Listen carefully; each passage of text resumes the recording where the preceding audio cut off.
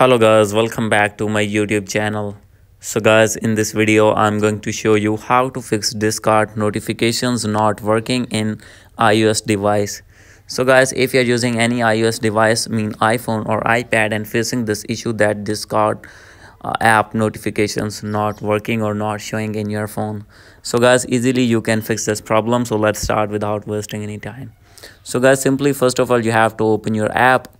Click on notifications, click on three dot, and guys, here is the option of notifications settings. Simply you have to click on this one, and guys, after clicking on it, you have to enable all the features from here. As you can see, first one, get notifications within Discord, and guys, you need to turn on these two as well.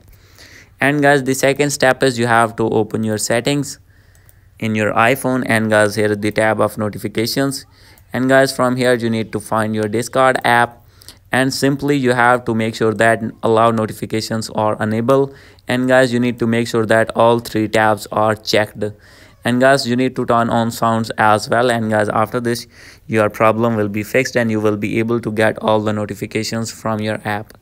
So guys, this is the video. Hope you like this video. If you like this video, please do subscribe, comment and share. Thank you.